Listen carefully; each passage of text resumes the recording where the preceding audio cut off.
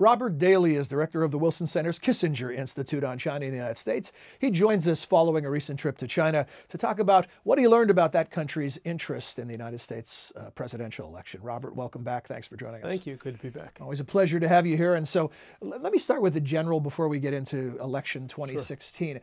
In general, how interested are the Chinese in U.S. politics? I would say highly. These are really international elections, so they follow them closely, and they're really very sophisticated observers of the elections. Now, I thought that I was going to have to spend a lot of time, for example, explaining the Electoral College, and I found in 4 different Chinese cities that they knew all about that. They got the red state, blue states, they knew they had to count states, so sophisticated, practiced observers.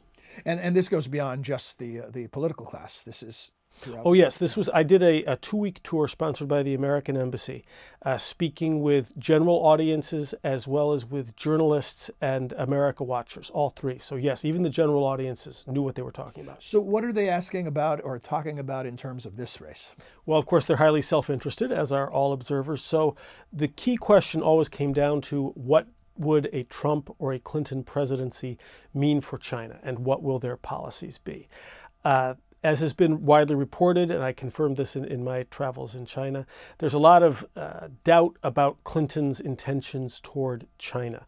And this goes back first to 1995 when she spoke at a UN Women's Conference outside of Beijing and very famously said that women's rights are human rights. And she's been focused since on human rights issues in China, and in particular on international civil society and the importance of it and the role it can play in China, and the Chinese have heard that. Last year, when 5 Chinese feminists were disappeared, secretly arrested, because they had been planning to put stickers on Chinese buses opposing sexual harassment on buses, they were arrested, and candidate Clinton tweeted out a note about the Chinese leader Xi Jinping that said this was shameless. Those slights get heard. So for those reasons, and also because she's seen as an architect of the American rebalance to Asia, the Chinese are somewhat wary of a Clinton presidency, and they wanted more information about that. Does she have high-level relationships with people in China? She has long been involved, even before she was Secretary of State. So yes, she has been. She knows most of the major players in international affairs. They're wary of her. Now, pushed. There were strong suggestions that some of this was also related to the fact that she was a woman, and some Chinese said that Chinese leaders dislike the same messages coming from foreign men, but they will respect messages they dislike coming from foreign men if it's in that strong tone. They're a little bit more averse to that. Again, these were Chinese critics coming from a woman, so it's a little bit of all of these.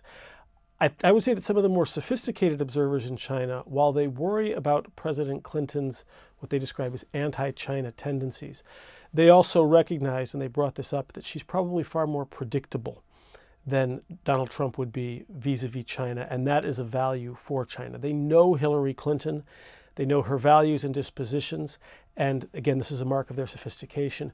They know who her people are. They kept asking about the Tuandui, the advisors of Trump and Clinton.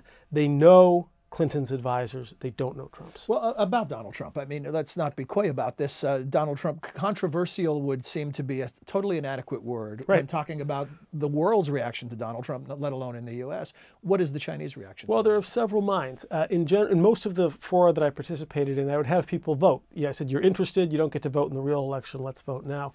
And it tended to favor Trump about 60-40. In talking about that, in Europe, Trump is in single digits. Trump support seemed to be of 3 types.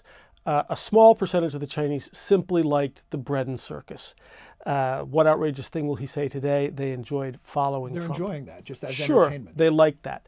Another group genuinely likes the strongman style. This is part of why Xi Jinping is popular, why Vladimir Putin is popular in China, why we see, for example, Serbians expressing interest now in Donald Trump. They like the strongman style.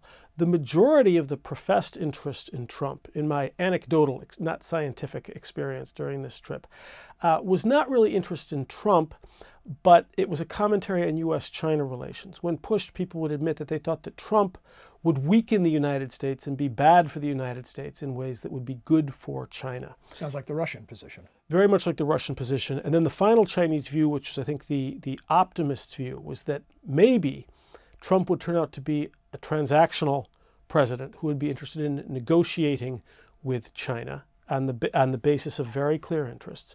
The Chinese are highly accomplished negotiators. They fear nobody in this regard. And that if Trump, the businessman negotiator, showed up, this optimistic but minority Chinese view was, this is somebody with whom China could deal and with whom might have a common language. What did you encounter any discussion or any thoughts on Russia's involvement in the United States election through cyber security and all those other things? Stories were starting to break a little more toward the tail end of the trip that I took, and so it didn't come up. No, there was some reference to prior elections. In President Bill Clinton's second election, there had been some illegal interference from Chinese in the United States who were giving money to the campaigns. Any story related to China is remembered there. Would Russian meddling be a motivation for China to be more engaged in the U.S. election, even though that's been a taboo type of endeavor? China's been fairly hands-off. Again, they've been through this cycle many times, such that, for example, since I started paying attention to China in the late 80s and started working with China, China has become much more sophisticated, much less sensitive to anti-China rhetoric on the campaign trail. They've seen enough cycles of candidates criticizing China, either to win votes or because they are quite sincere in their criticisms of China, and then seeing presidents who come in who tend to share in the consensus that both Republican and Democrats have had of trying to have constructive engagement with China. So they've become somewhat inured to that. Their skin is a little bit thicker. The narrative forming now is that the hill gets steeper and steeper for Donald Trump in terms of that electoral college you mentioned earlier today. Are the Chinese involved in the U.S. election on that level of prognosticating or looking at the numbers? They were very interested in that, and so I referred them to a number of sites so that they could follow this day to day. There is certainly interest simply in the horse race side of this. So I think Nate Silver has a following in Beijing as well. I said 538, here's how to go, here's how you use it. Final thought, Robert. Anything that surprised you about the discussion about the U.S. elections? Yes. Compared to these discussions in the late 80s and early 90s, there was very little interest in democracy per se. No admiration for the system, no questions about, why can't we have this? Nobody giving speeches about how wonderful participation was. It really is a different political culture. When I was in Nanjing earlier in this century, watching with Chinese graduate students the John Kerry, George W. Bush debates, and watched all of those debates with a Chinese audience, and at the end asked them what they thought of this exercise, expecting that they would be impressed by how open it was, that the fact that ideas were aired, the fact that criticisms were given, that people had to defend their ideas. That wasn't what I heard. And what I heard in that election was similar to what I encountered as a matter of political culture on this trip. What they had said was, the President of the United States is the most influential person in the world.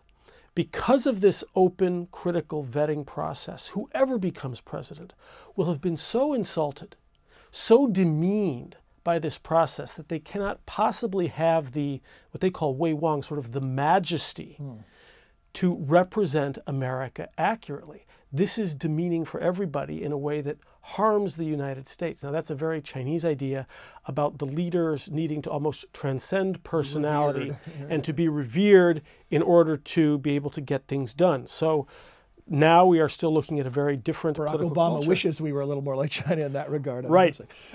And speaking of Obama, a final question. Do the Chinese, will they miss Barack Obama, or will they be glad to see him go, or are they agnostic about it? I don't think any of us know the answer to that question until sometime the first year of the next administration. Compared to what? Right. And so I think that his name came up, and there was a sense that he had been a little bit weak. On the other hand, the Chinese seem convinced, and properly so, that whoever the next president is, they will come in with a more hardline attitude toward China than did President Obama when he first became president. Well, Robert, as always, thanks for a fascinating look inside the mind of China on the U.S. election. Thank you.